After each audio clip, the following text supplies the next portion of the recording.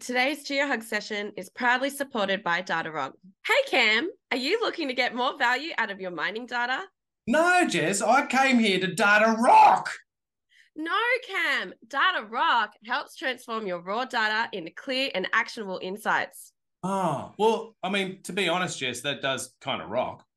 And their user-friendly online platform and expert consulting team help geologists, engineers, and exploration professionals improve their ore body knowledge. Man, I completely misread the brief, Jess. Now it makes perfect sense why you're wearing clothing that matches the background. I didn't realize that with Datarock, you can visualize, analyze, and interpret complex data to make smarter decisions, unlock hidden opportunities, and increase efficiency. So let's take our mining operations to the next level with Datarock and transform our data into actionable insights. Visit datarock.com today to register for a free demo. Let's Datarock! And yes, it is so awesome to have Gerrit Olivier joining us today. So Gerrit is the Director of Planetary Geophysics at Fleet Space Technologies and the holder of numerous awards for his work in passive seismic methods. So during his career, he's developed novel low-impact subsurface monitoring and imaging methods for the mining industry, and he is committed to expanding its use for mineral exploration. And it is going to be awesome getting the lowdown from him about ambient noise tomography. So it's going to be a great session. Please use the chat and we'll open up the floor at the end. And yes, thanks so much, Gerrit, for joining. It's amazing having you.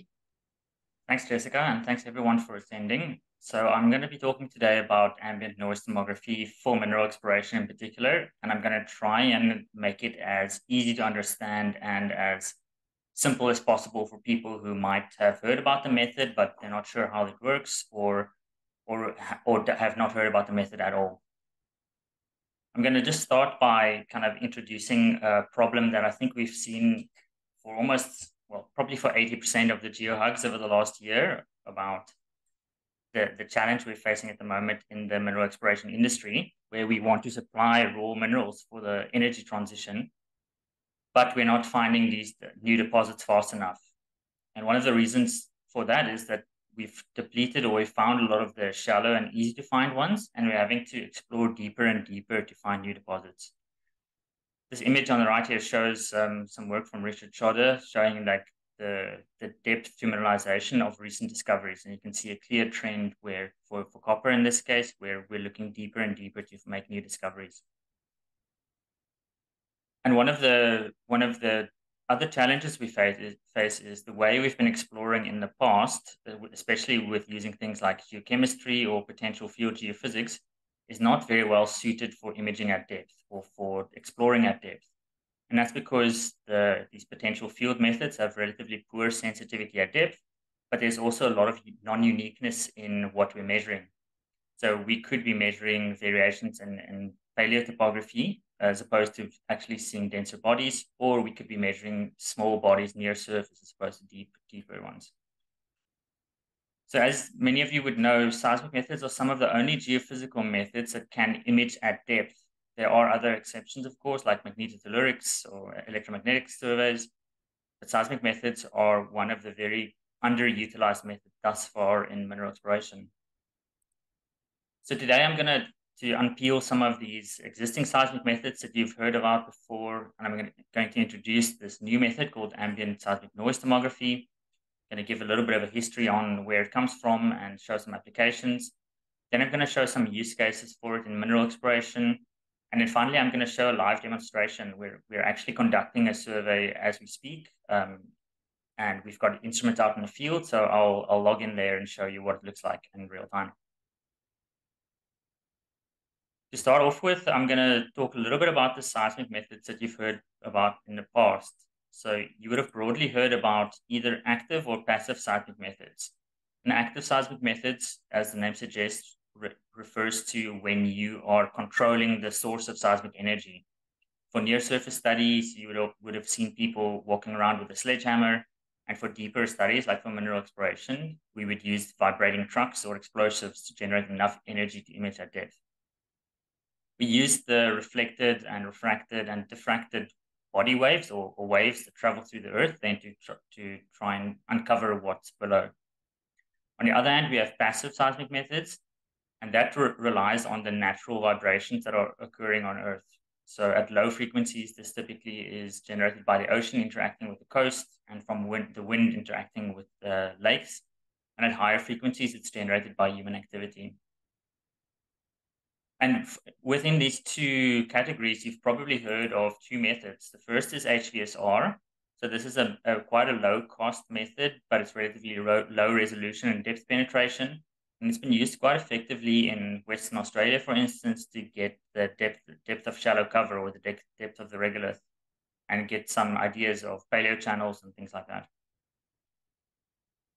On the other end of this scale, you've also heard about active seismic imaging, and Heather Shines did a really nice geohug session last year, I believe, about effective mineral exploration using seismic methods. So go check that out if you haven't seen it.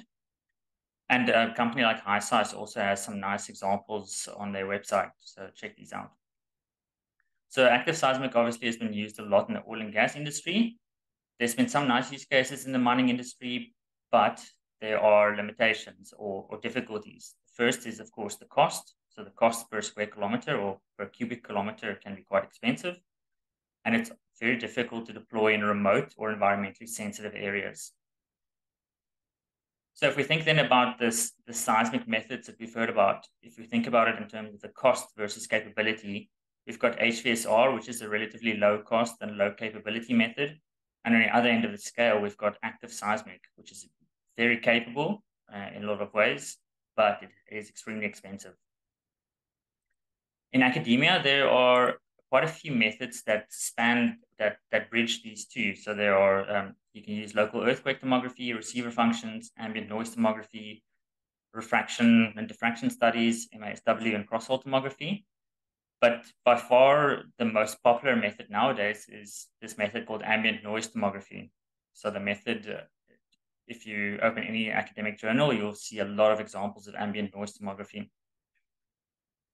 So I'm going to talk a little bit more about where the method comes from and where it's been applied and why it works.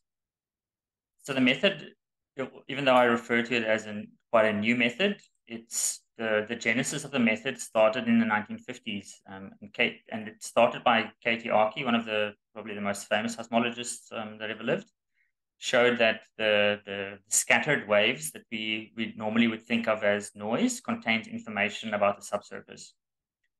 John Klebo, a decade later, said something very similar. He said that you can retrieve the reflection response from a receiver by doing autocorrelations. And that actually has a link to Einstein's fluctuation dissipation theorem and Brownian motion for those interested. Then there were some laboratory measurements that show that in practice, you can actually do this. If you have two receivers and if you record noise, then you can retrieve the same signals as if you replaced one with the source. And in 2004, Nicolas Shapiro and Michel Campiu showed that you can use the noise from the ocean in California to generate Green's functions or these virtual active source signals. So in 2005, the first tomography application was shown, and again it was in California, and this is what this small image shows. And since 2005, there's been thousands of applications that have shown that the method can work on this crustal and regional scale using ocean waves. And in 2015, I was involved in a study that showed that you can use sensors underground in active operating mines to image an ore body and to extract body waves. And then last year, Fleet conducted the first real-time ambient noise tomography exploration study. So we developed a device that can listen to these waves in real time and generate 3D images. So the method basically works, like I said, by exploiting these background vibrations, which are from low frequencies from natural sources and from high frequencies from human activity. And this has led to what some have called a boom and boomless seismology. So this is an article written in 2014 describing this imminent boom of boomless seismology. And we did indeed see a large uptick in ambient noise tomography studies over the last decade. If you look at some of the trends in books and academic literature, you would have seen, and this is a tool called Google Books Ngram Viewer that shows how common phrases are used in academic literature and in books. And if you see the last 10 or so years that active and passive seismic have remained relatively constant, but ambient noise has kind of boomed or exploded since about 2017.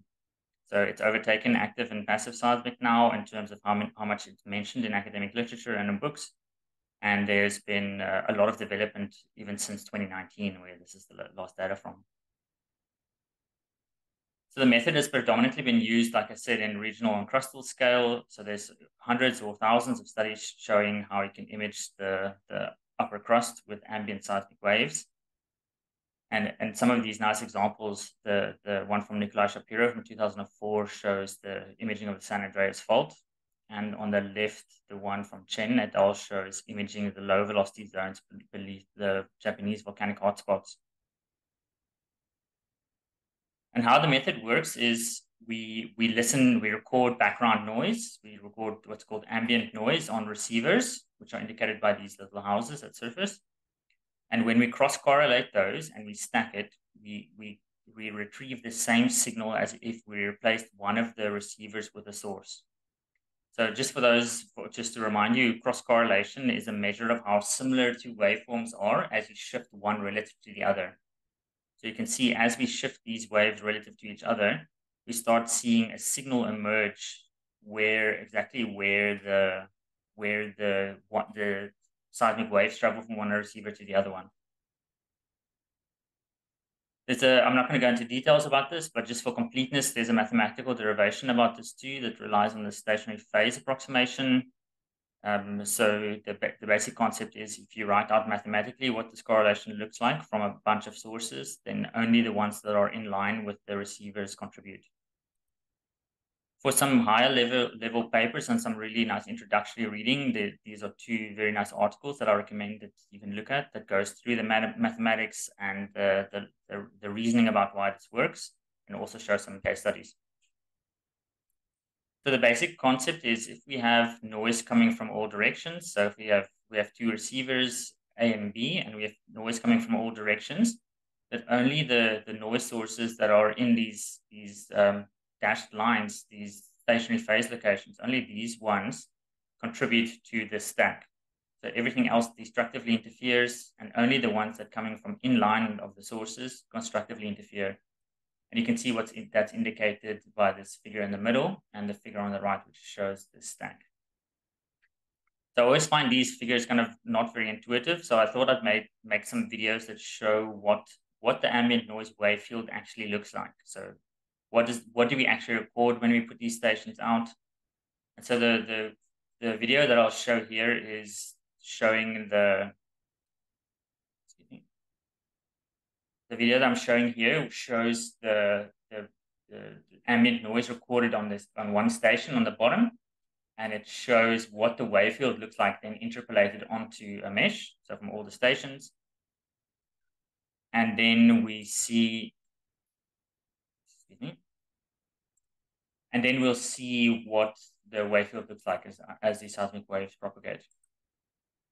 So here we can see the noise looks quite chaotic. It looks a little bit trippy, in fact. So you can see that there are lots of scattered waves coming from all directions. But if you look closely, you'll see there are some wave fronts that you can track. The signal on the bottom panel here shows an earthquake. This is an earthquake that happened in Fiji during this recording, about 4,000 kilometers away. And you'll see how different this wave field looks like when the earthquake traverses the array. So the earthquake here comes the earthquake coming across the array, and you can see the wave sweeping over the array. But pretty soon after the earthquake passes, you'll see that the waves look like they're very highly scattered again. This is one of the main observations that Archie made in the 1950s, is that the tail of earthquakes, or the coda of earthquakes, consist of very scattered waves that scatter from geological discontinuities and come from all directions. And that really contains the same information that we have from noise. So if we then look at two stations in particular, so the top right and the bottom left station in this array, and if we record the noise, so here's 2 minutes of noise for both of these stations, and this is the correlation between these two traces, then we'll see as we add more data to this, or more cross-correlate and stack more data, we'll see that a signal will start emerging in this correlation, which is the bottom figure. So you can see after 6 minutes, we see a small peak starting to appear. You can see in the bottom, in the top two panels, that there are lots of different noise sources. Some of these are coming from Olympic Dam, which is about 50 kilometers to the southwest of the study area. Some of these are from cars and trucks driving over the road. But the important part is you'll see after about an hour, we see quite a strong signal that's in this correlation function. And this signal here represents the same signal that we would get if one of these receivers was replaced by a source. So after a while, you'll see that this basically stabilizes, and there's not much change in this virtual or in this correlation function. And so if we do that between all pairs of stations, so not just one station pair, but all pairs of stations, then we can see how the seismic waves propagate across the array. So in this animation, I've turned this receiver with the red star into a source. I've cross-correlated with all other station pairs to create this virtual active source signal. And then I'm going to show what that looks like as that wave propagates through the array. So you can see here we're playing over in time, and you can see this wavefront that traverses the array. You'll see something interesting through the middle. You can see for a while you saw that there was a bit of a loss in coherence in the wavefront, but it still traverses across the array. And I might just play that video once more. So again, at the start, you can see this wavefront clearly emanating from the source. You'll see that it slows down for a little bit in the middle of this array, and then it becomes coherent again. So the magic here is that we only listen to noise, we only listen to background vibrations, but by using this cross-correlation and stacking, we've turned this receiver now into a source, and we can see how the seismic waves propagate through the array. In this case, the wavefront that we saw is quite low frequency, and it has a peak sensitivity at about 1 kilometer depth. And in this case, what we're seeing here is that the waves are sampling an alteration zone in the crystalline basement. So at about 1 kilometer, the basement here is about 800 meters deep. And in the middle of this area, there's an alteration zone where the seismic velocities are about 10% slower than the background. So you can see even visually by eye how the waves are slowed down as it travels through this zone. So we can do that not just for one station. We can turn each of these stations into a source and each of the other stations into a receiver. And then we can track how the waves are moving across the array and build up a picture of what the subsurface looks like. The reason why we can do that is because these are what we're recovering are called surface waves. So in particular, Rayleigh waves in this case. And Rayleigh waves are really interesting in that they are dispersive. So different frequencies sample different depths. So at low frequencies, you can see here it says 0.5 hertz. And in this case, the waves sample down deeper than 1 kilometer depth. And say for about 0.7 hertz, it samples at about 1 kilometer depth. But the higher frequency waves sample much shallower. So at 5 hertz, we only sample about, say, 100 or 200 meter depth. So by looking at these surface waves at different frequencies, we can map out what the subsurface looks like at different depths. So what that process looks like, and this figure on the right here shows the sensitivity kernels of these waves at different frequencies for these surface waves. And again, showing that high frequency waves are trapped close to the surface, so they sample the really shallow subsurface, and the low frequency waves sample deeper. So the process then and how we kind of exploit this behavior is by looking at how the seismic wave speeds vary laterally by turning sensors into sources. And we do that at different frequencies. And we know that the high frequency waves sample the shallow subsurface and the low frequency waves sample deeper. So this is a case of a nonlinear inverse problem where we measure velocity as a function of frequency, and we invert by using these dispersion curves. We invert to find the velocity as a function of depth. So the basic principle is that we can use the background noise to turn receivers into sources. We can see how those source signals travel across the array and at what velocity they move from one sensor to the next. We can do those for different frequencies, and because different frequencies sample different depths, we can turn that into a 3D model of the subsurface.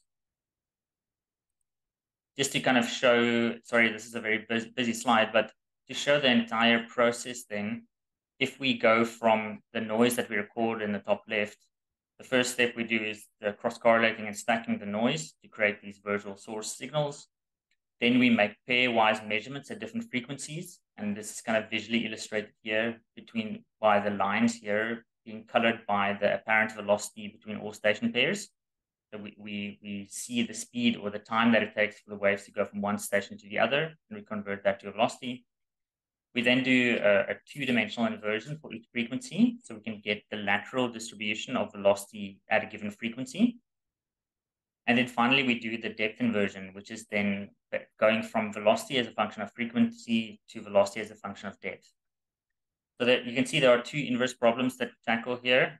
Both are nonlinear inverse problems, so they do require prior information to effectively. But the real power in this method is the fact that we can make measurements between pairs of stations. So even with only 100 stations, that means we have something like 5,000 station pairs we can make measurements with. And because we can make measurements at different frequencies, we can see how the velocity varies with depth. I can recommend that you look at a recent talk from Baba Khairani from Geoscience Australia that goes into a little bit more detail into the technical difficulties and how we make measurements from these correlation functions. So I'll ask Jessica to put some of these links in the description when the chat goes on, when the talk goes on YouTube, but you can go find this probably online as well. So I'm going to talk then very quickly about some use cases of the method before I show a live demo of what this looks like.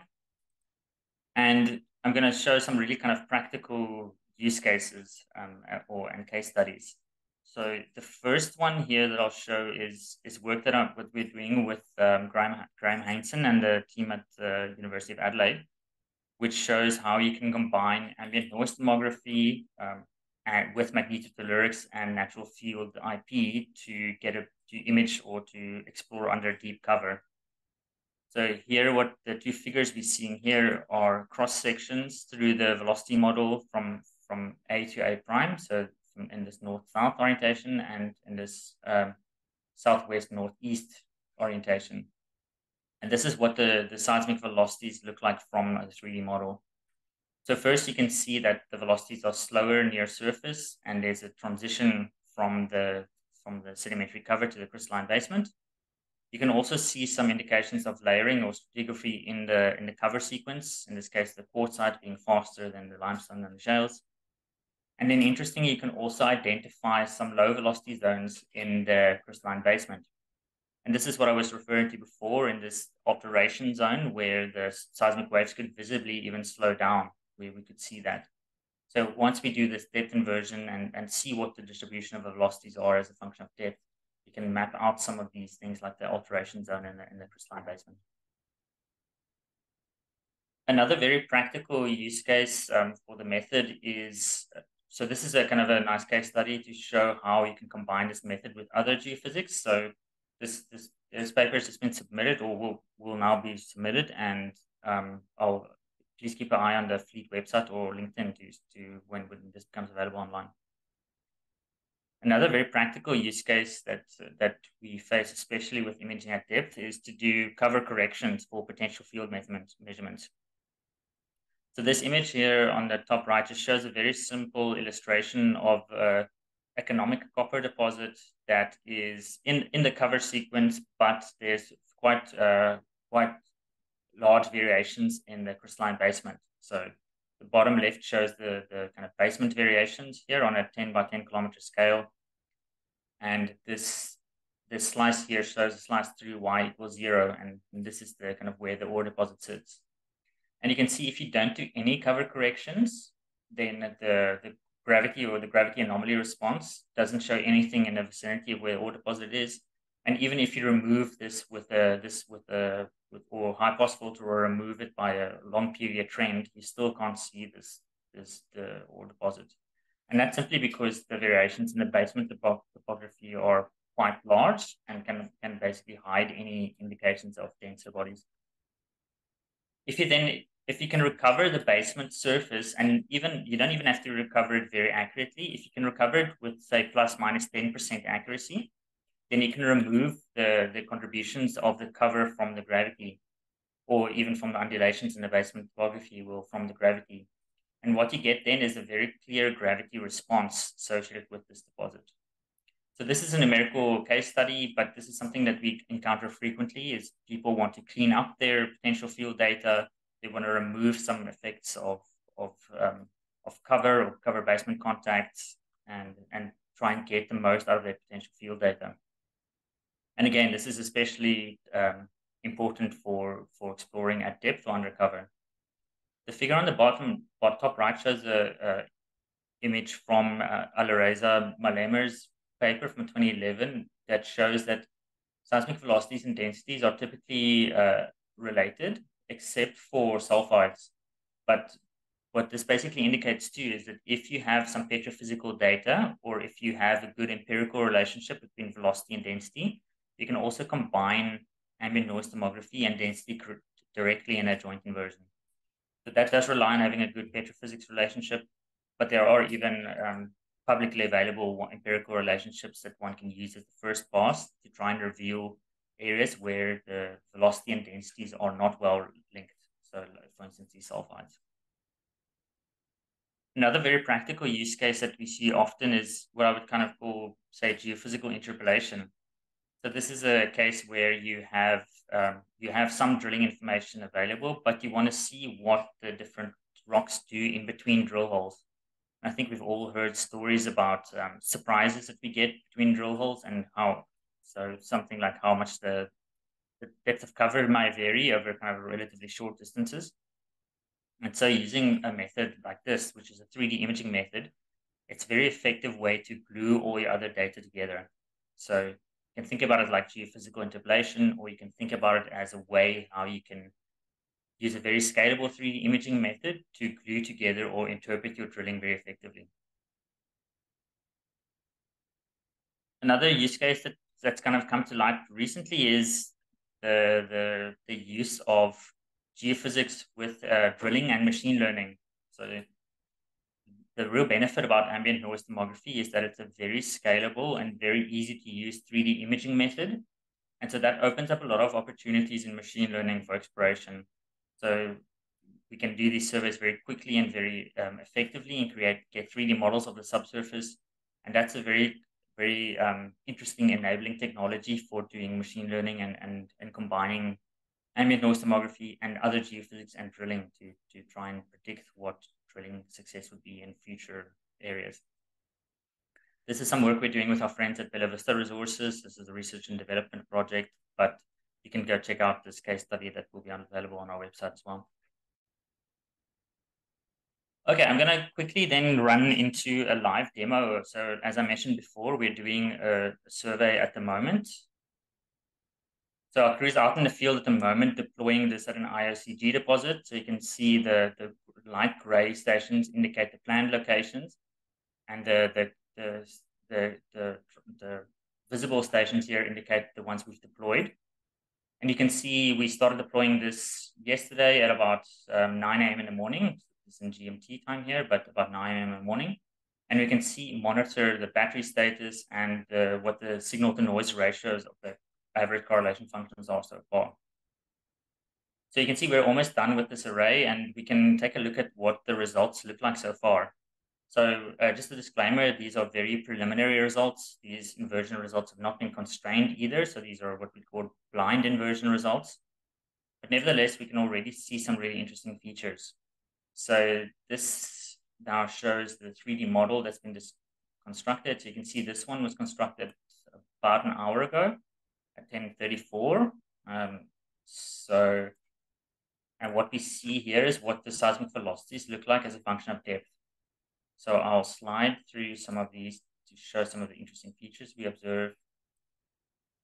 And I'll adjust the color scale to remove some of these others. So some of the interesting things here, this is an ISG deposit where we have very thin cover. So we only have about between 10 and 50 meters of cover. And then we have these subvertical mineralized bodies that are associated with iron oxide. So they're typically faster. And you can see how well we can image some of these potential subvertical bodies. There's another nice example. So this is a slice through this model. And the other interesting part is if we look at, say, 300-meter depth, we can also see the trend of these, so the lateral trend. And again, these high velocities or these red colors are the faster velocities. So you can beautifully see the trend of some of these, presumably these are mineralized bodies. And even if we go deeper, we can see the gabbroic intrusions that are visible here. So these faster bodies at depth are presumably the gabbroic intrusions that are in this area. So you can see the kind of ability of the method to construct models very quickly. These sensors have only been out in the field for less than a day, or for just about a day right now. And the deployment's not even finished yet, but we can create these 3D models of the subsurface very effectively. We're big believers in conducting this method in real time, and there are obvious benefits to us for that. The first is when we start getting 3D models, we can adjust the array to best exploit the noise conditions, first of all, and secondly, also to change resolution into areas that are prospective. Yeah, so the reason why we are firm believers in conducting this method in a real-time fashion and imaging the subsurface in real time is because it gives us the opportunity to assess the noise conditions in real time. So I mentioned before that in order for us to be able to use this method, we need noise to be coming from all directions. But if we have noise that's coming from a particular direction, we can still adjust the array to exploit the noise conditions. It also gives us the opportunity to do dynamic imaging of a target. And the analogy here from the medical imaging industry is if you've had an ultrasound before, you would have noticed how much the ultrasound technician moves the wand around to get a better view of the target. So we think about the real-time geophysics in the same way, that we can adjust the array dynamically to get a better view of what the subsurface looks like. And then finally, of course, I think it's very valuable that you can do rapid infilling, or rapid adjustment of the array.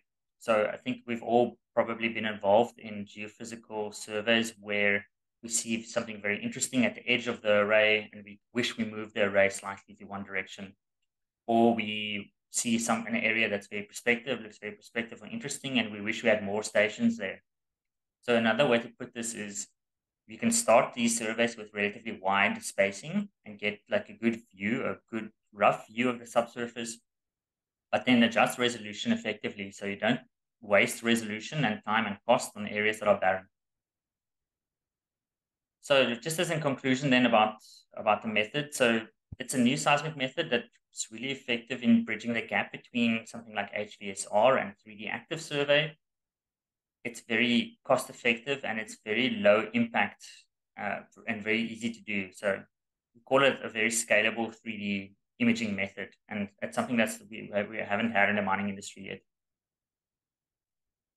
We can integrate other data sets, of course, as well. The obvious one is gravity because of the link between velocities and densities, but we can also use more advanced clustering algorithms or machine learning to create to generate targets or to train on drilling to generate targets.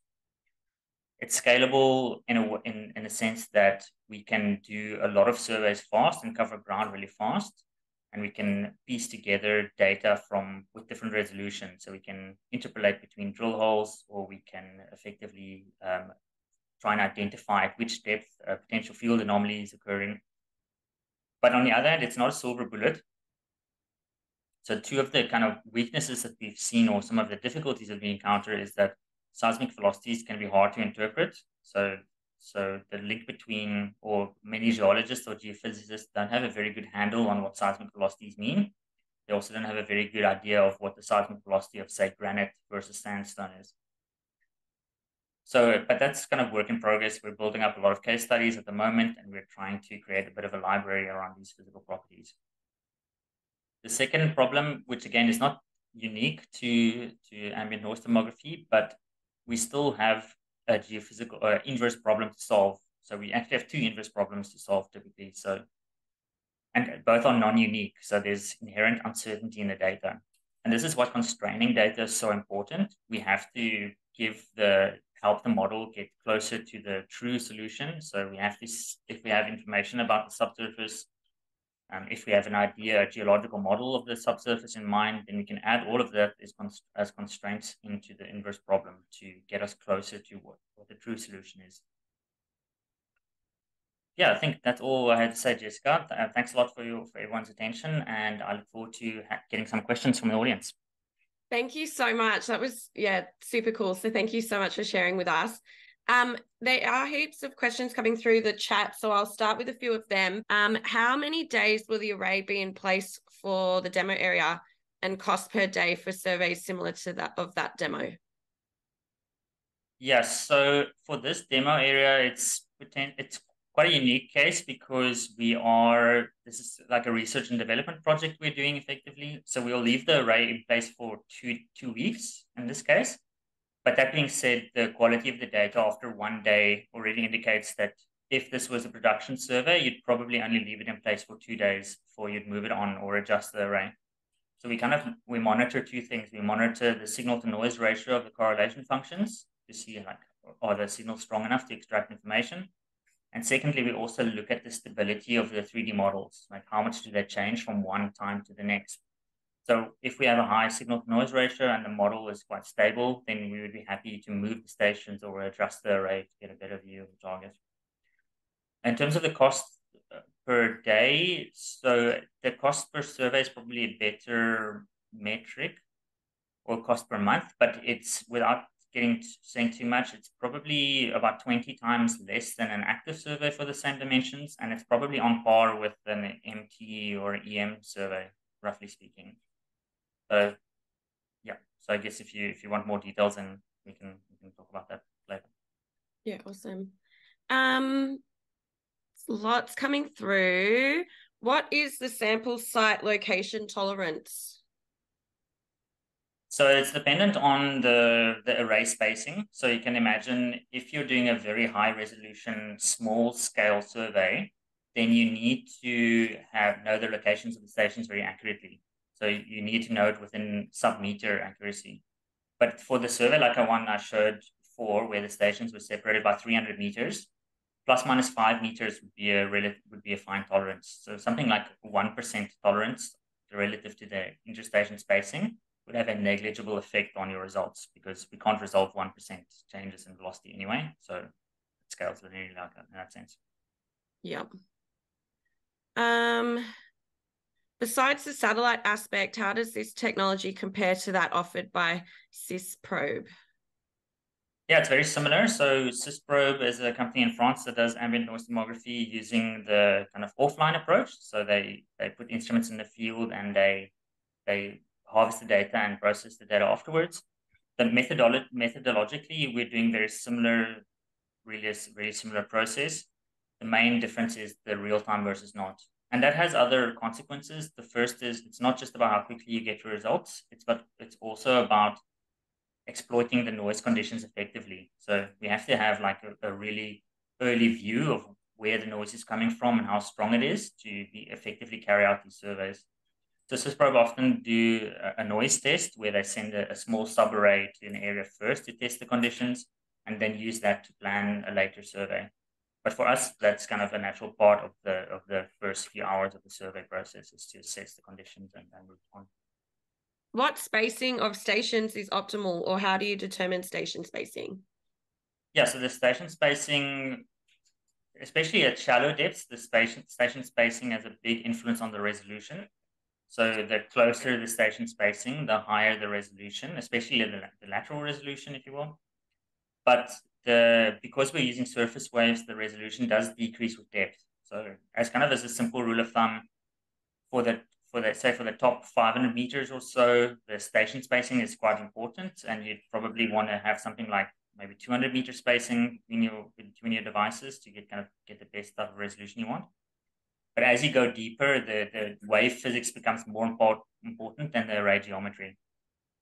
So another kind of example is for the Oz array, so the Geoscience Australia array that's being laid out at the moment. They're using 40-kilometer spacing between stations because they're trying to identify the kind of lithospheric structure of or the changes in the depth of the lithosphere in Western Australia. So the station spacing is very relevant to what you're trying to image. So for very small subvertical bodies, you would want to have quite tight spacing. But if you're looking for a large ultramafic intrusion, then you can probably get away with a larger spacing. Is there a difference in capacity of the pairs in a grid? Example, the pairs on the outside of a grid versus pairs in the middle? Yeah, definitely. So this is a basic concept. If you have station pairs that are separated by, say, kilometer depth or by kilometer spacing, then we can sample waves of approximately that same wavelength. So we can look at wavelengths that are about 1 kilometer long, and that means we can image down to, say, about 300-meter depth.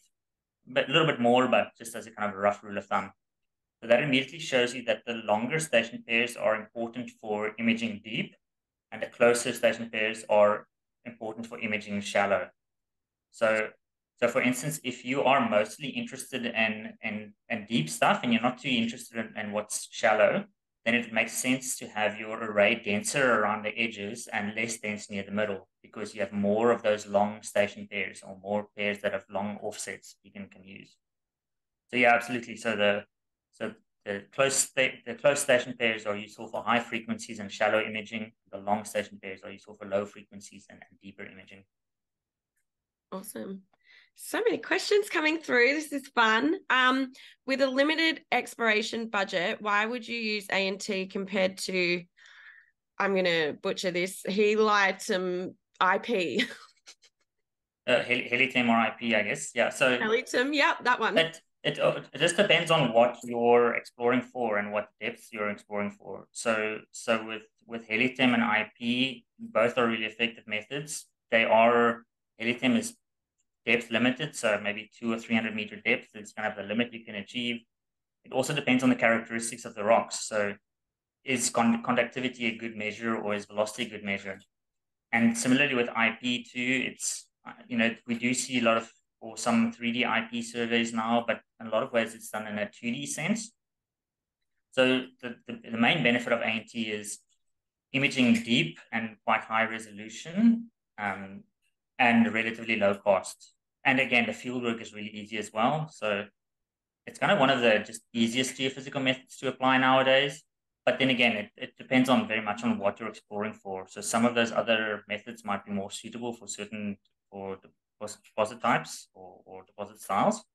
But as a versatile imaging method that can image deep with high resolution, there's very few that can come, or there's nothing I think that can come close to ANT. Does the methodology lend itself to both P and S waves? Yeah, that's a good question. So what we record on these arrays are surface waves. So for single component sensors, we measure Rayleigh waves, and for 3-component sensors, we measure Love waves. Both of those are mostly sensitive to the S waves of the shadow crust. There is some dependence on P wave velocity and some dependence on density for Rayleigh waves, but predominantly what we're measuring is S waves. So that's why you'll see the models that we present and the case studies all have a S wave velocity model. That being said, there's quite a lot of literature in relating P wave velocity and S wave velocity and density. So one can to some extent convert from one to the other one. It's not perfect, but you can to some extent. Awesome. Could you integrate legacy active seismic into these surveys and data? Yeah, it's a really something that we see often. So we see a lot of, like, for instance, Geoscience Australia doing regional 2D active seismic lines.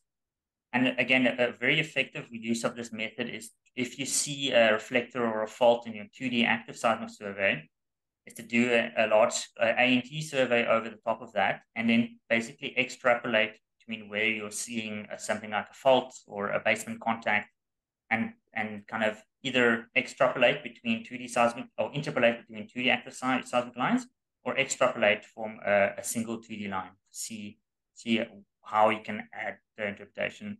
So it's another form of, I would say, geophysical interpolation. So you can do, between drill holes, between active seismic lines, between IP lines even. So it's a very effective way to glue all your measurements together.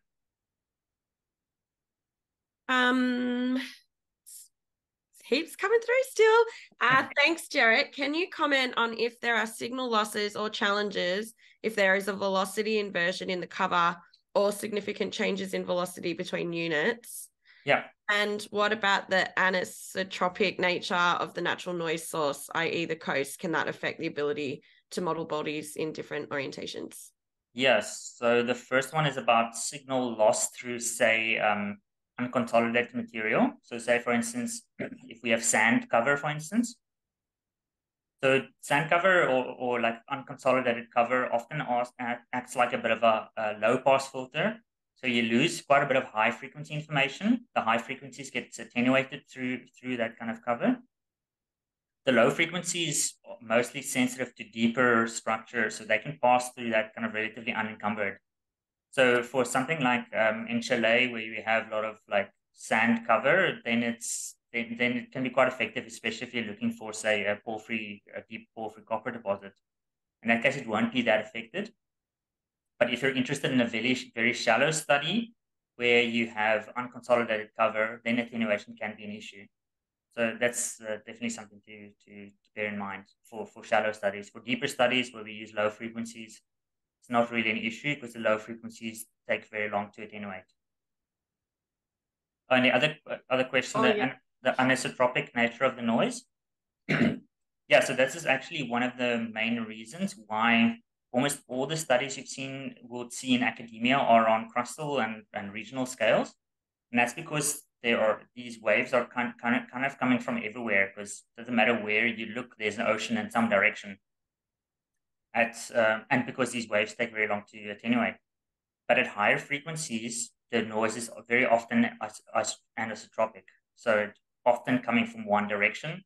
So in the example I showed before, like I mentioned, Olympic Dam was 40 kilometers to the southwest, and it was by far the strongest source. So in that case, there are a couple of things you need to do. So you need to make sure that you only use station pairs that are favorably orientated to the noise. So you don't want station pairs where the noise is coming from the orthogonal direction, and you only want to use pairs that are aligned. But an even better consideration then is to adjust the array so that most of your station pairs are pointing towards where the noise is coming from. So you can think about having a rectangular array with a long axis pointing towards where the noise is coming from, as opposed to a square array. So that's kind of, one of the benefits of doing this in real time is you can see where the noise is coming from and what the relative strengths of the noise sources are, and you can adjust the array accordingly to exploit that. Awesome. What types of deposits are an ideal target for ANT? Yeah, so it's kind of difficult to say because it depends very much on the host rock and the type of deposit and the conditions. But in general, you can image relatively small deposits if there's a high velocity contrast between that and the host. So for some deposit types, like you probably have seen, we've had some success with lithium pegmatites, for instance. So, but that's quite challenging because we rely on that velocity contrast. And the other sense, if we have quite a large intrusive body, so like a porphyry intrusion, there doesn't need to be a big velocity contrast because the waves sample that like large body quite for a long time. So from my perspective, the best use cases of the method are things like porphyry copper deposits, IOCGs, and any of these kind of large intrusive bodies that are potentially quite deep and economical. So from my perspective, that's useful. That being said, there are lots of interesting use cases where direct detection is not necessarily the main goal. So there's lots of things to consider. Awesome. Great talk. Can you comment on how signal strength might vary around a continent or the globe? Would you recommend a signal test in some cases? Yeah, so the low frequencies, like the previous question suggested, low frequencies closer to the coast typically are stronger because of the interaction of the ocean swell with the coast. The proximity to an urban center or like a highway, that's very important. And mines themselves are very strong noise sources as well. So mines have lots of activities like crushers, mill, even an open pit kind of it's continuously ringing effectively. So mines are actually an active operating mines are really strong noise sources. So it's really important that you use the right instruments and instruments that are really sensitive so that you increase your chances of recording favorable noise. The areas where we're kind of at risk of not recording noise is if you're trying to do a shallow, high resolution study in a remote area, because then again, you're relying on high frequencies. High frequencies are only generated by really human activity. So that's kind of one of the kind of, let's say, the areas where a noise test or assessment is really important. And again, using as sensitive instruments as you can. But in general, for the deeper and larger scale imaging projects, we rely on low frequencies. The low frequency waves travel very far. So we're not really too concerned about noise conditions if you're trying to image, a 2, 3, 4, 500 meter depth or down to 2 kilometer depth. Awesome. Is the data 3D inverted or are a collection of 1D inversions stitched together to generate the 3D cube? You can do both. So the workflow that I showed before, which is kind of the most common way of doing it, it's done in a two-step way. So first is to regionalize the velocity as a function of frequency into 2D, and then to do a 1D inversion that is stitched together in a 3D model, which is what the question refers to. But you can also do a direct 3D inversion, which is where you directly invert your measurements between station pairs to 3D. So like with any 3D inversion, the constraints are very important. So if your constraints are wrong, then you won't get a really good solution to that inverse problem.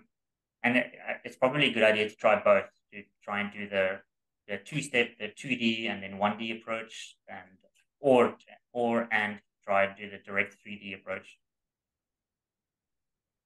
Thank you so much, Gerrit, for getting involved today. It was awesome to get you on. So yeah, really appreciate your time. Thanks, Jessica. Thanks, everyone.